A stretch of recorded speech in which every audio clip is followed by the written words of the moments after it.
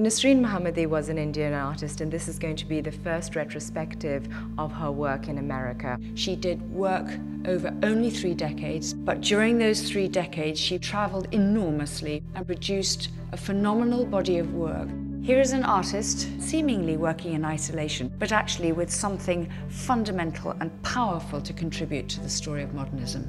She ends up having a kind of practice that is completely unexpected, particularly when you think about the very colorful, figurative works, the long history of Indian painting, and then you come across Nasreen. So it really makes us expand our understanding of what Indian painting and Indian art is.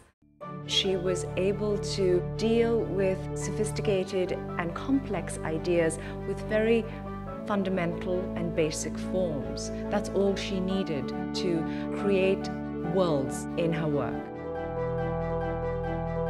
It's an odyssey of an artist who, despite all the difficulties, was intent on creating work that really made a difference. And that is both personally very impressive, but also artistically, well, you can see for yourself.